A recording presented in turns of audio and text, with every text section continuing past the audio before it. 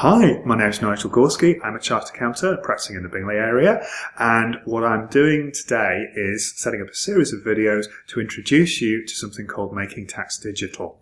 As with all my videos, this is purely to draw your attention and it's not specific advice tailored to your business. For that, you need to come and contact me. So, what is Making Tax Digital and why is it so big?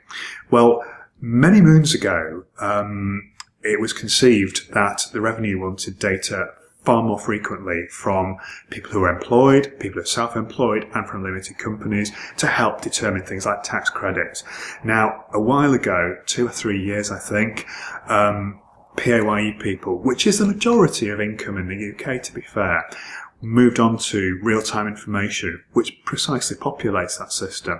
And for a while now, you've been able to look at your digital tax account if you wanted to. Many people haven't, but I'd encourage you to have a look because it might even tell you what your pension's going to be. However, there is still a gap, and the gap is for self-employed people and for limited companies.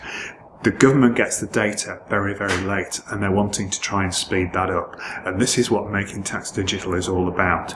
It's losing paper records and it's moving towards much more real-time information on your business's performance. I'm going to talk more about the practicalities of that in the subsequent videos. So in the meantime, thank you for listening and I hope you listen to the remainder of the videos.